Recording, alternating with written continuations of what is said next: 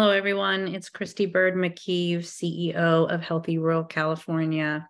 Today is Friday, August 18th, and I'm going to focus on defining and explaining Healthy Rural California as a GME partner, offering solutions for the family medicine residency and why we are supporting a local hospital to consider other residency programs. This has been a journey for me since 2019, when the community came together and really decided that we needed to address access to care issues. And the only way that really actually does make a significant systemic difference, which is by establishing graduate medical education programs to be centered in Chico and to support recruitment of residents and then physicians to the Butte County and surrounding region. Again, this was all started in 2019 in the wake of the Camp Fire and the significant loss of even more physicians. And so we are Healthy Rural California, a new nonprofit. We were established in early 2020, and we then did a feasibility study which pointed to the fact that by making Healthy Rural California into a sponsoring institution would be the strongest method to establish residency programs, also what I will call GME, and also through the full name of graduate medical education in Butte County. It's not to say that there's other possibilities, and it's exciting to hear that Oroville Hospital has become a sponsoring institution and is establishing their own graduate medical education programs. In addition, Shasta Regional Medical Center in Redding has also established a internal medicine residency. They are a part of several different hospitals in a group, and so they already have sponsoring institution status as an entity that owns that hospital. And so they're just going full force on meeting their CMS reimbursement cap, starting with internal medicine this year. And I will explain what that cap means. I think that we as Healthy Rural California present a fantastic model where we're outsourcing, we're hiring and training our staff to be experts in graduate medical education. And today is, I have to say it all to my team, happy GME Professionals Day. I'm really proud of the work that we've been doing over the last few years. We've learned so much. I've learned so much about graduate medical education. We've also gone through the process of developing the psychiatry residency and getting that accreditation. We have, so much knowledge. And so when an entity partners with us, you're basically getting all of that staff already, a GME department, an outsource, if you will, so that the hospital doesn't have to hire all the staff, pay all the staff, find the office space for that staff, raise about $1 million per residency program, if not more, to then evaluate and pull together the application for accreditation, and then do all the faculty development and the scholarship activity that is required by ACGME. It is a very expensive launch for this. And guess what? Healthy Rural California is doing that.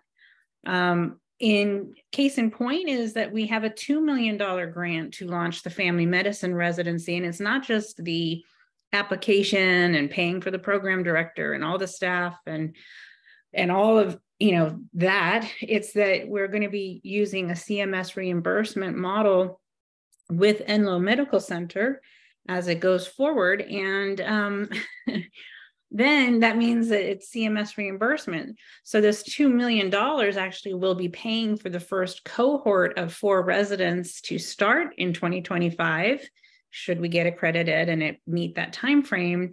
And that means that for several months, it may even be as much as 6 months, then we have to pay those salaries and benefits for the residents.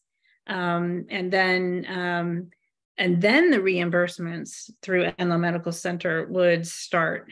So, you might think $2 million, who needs that? Well, you do. I mean, you literally have to start paying people their salaries before the reimbursements get kicked in and flow back to actually pay for those salaries. So it's a lot of money. It's a lot of resources. It's a lot of education. It's a lot of staff training.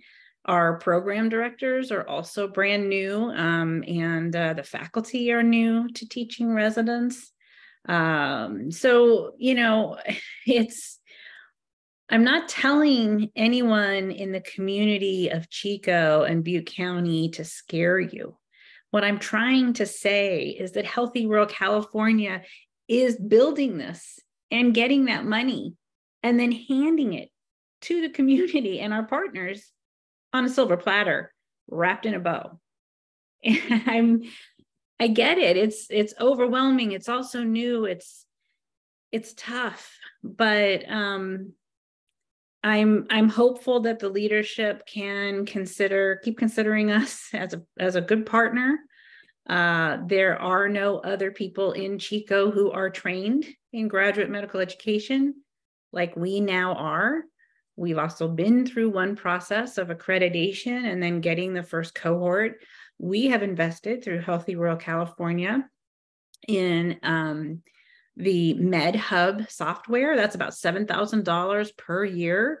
We will be maintaining that because we have psychiatry now. We're going to have family medicine and maybe other residency programs. Again, the hospital does not need to invest in all of these things because we already are doing that. MedHub will also generate all of the invoices, faculty time, resident time, packaged up, again, handing on a silver platter, wrapped in a bow. So I'm today reflecting on the enormous information that I have been working on for 4 years, and yet this might be new to others. I want to encourage anyone to ask me questions. We have such a fantastic nursing education, other education, and yet medical education is missing from our community. And that's a problem for the recruitment of physicians. I have come to see how important it is to have medical education in a strong pathway. Maybe not complete start to finish, but Healthy Rural California is doing everything we can, both encouraging youth through our med-ed program, our healthcare pathways, working with all of the entities, community colleges, Chico State's pre-med program, recruiting students into the pre-med program, even from Chico State students. And then graduate medical education. And then in a few years' time, we are also hopeful to really step into the medical education space as regional campuses. We have interest from UC Davis and Toro, and the residents will be teaching those medical students. So I promised to talk about this 5-year CMS cap.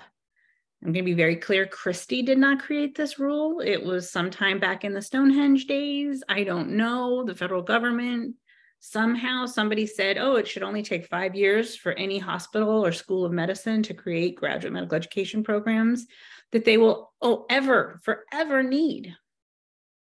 And so that's called the 5-year cap. So the second the family medicine residents step foot on Enloe facilities, that triggers the 5-year cap.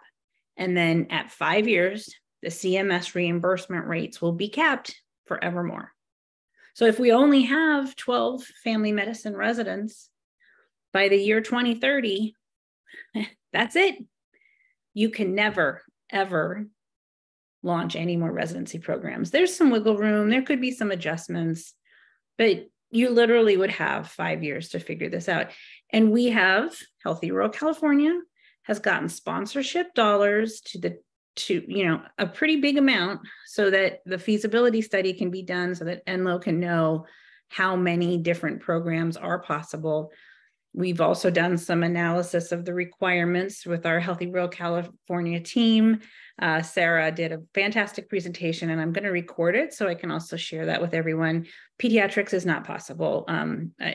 It's the pediatric requirements for ACGME accreditation are enormous, but there's other possibilities, and we as a partner want to make sure that anyone who works with us isn't going to somehow trigger that cap and get to 2030 and not be able to ever do anything more, even expanding the number of family medicine residents that are possible in the program.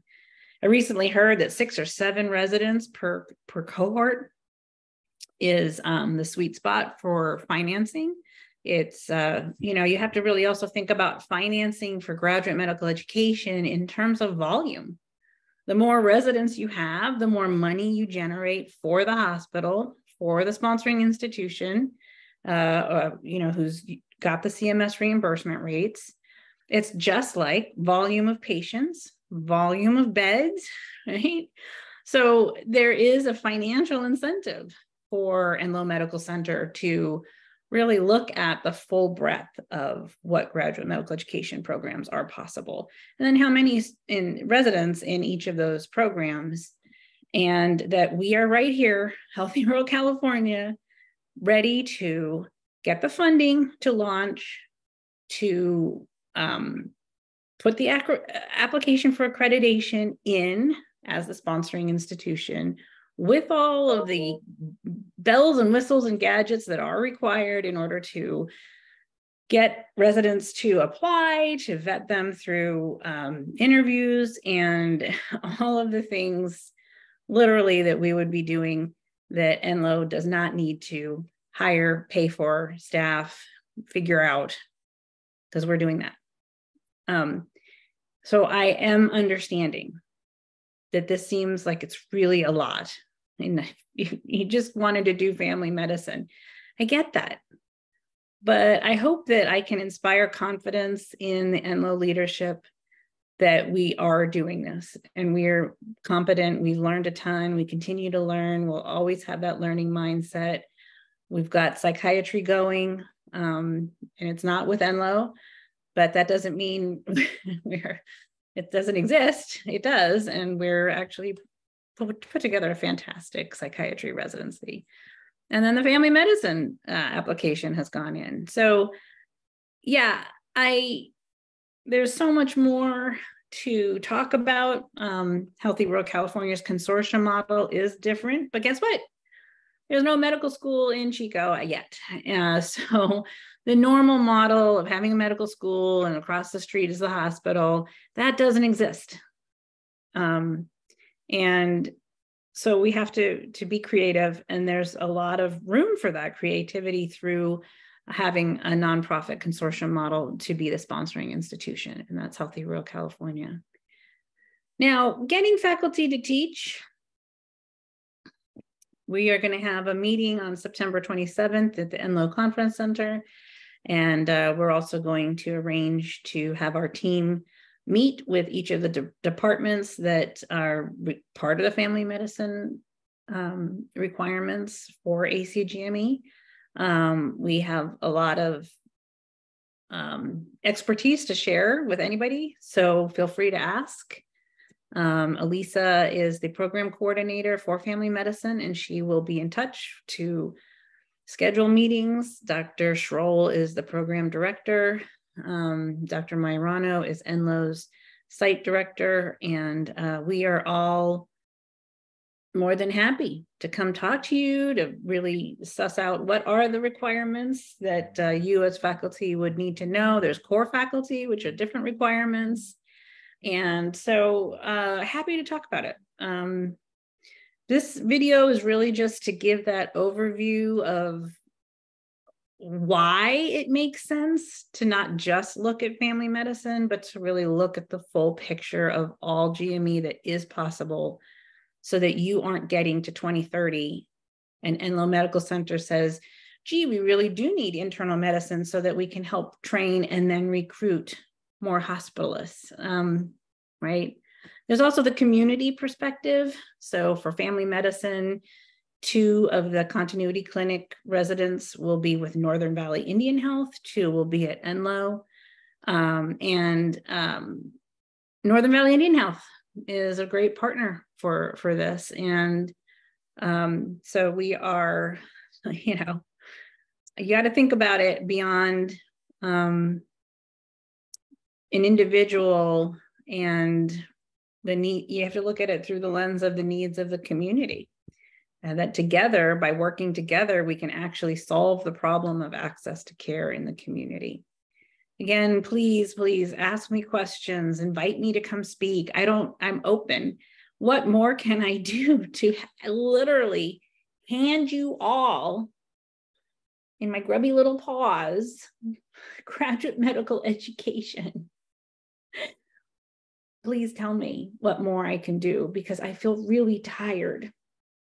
And I've been really trying to convince everyone it's okay. We can take this leap of faith together. And it's actually not that big of a leap of faith. We're actually giving faculty development appointments, faculty development resources, volunteer clinical faculty status at UC Davis, at Touro University. We're providing didactics from those 2 schools and Stanford and Chico State. We're building research programs. I mean, literally handing you graduate medical education. It's in your hands. Thank you and have a great weekend.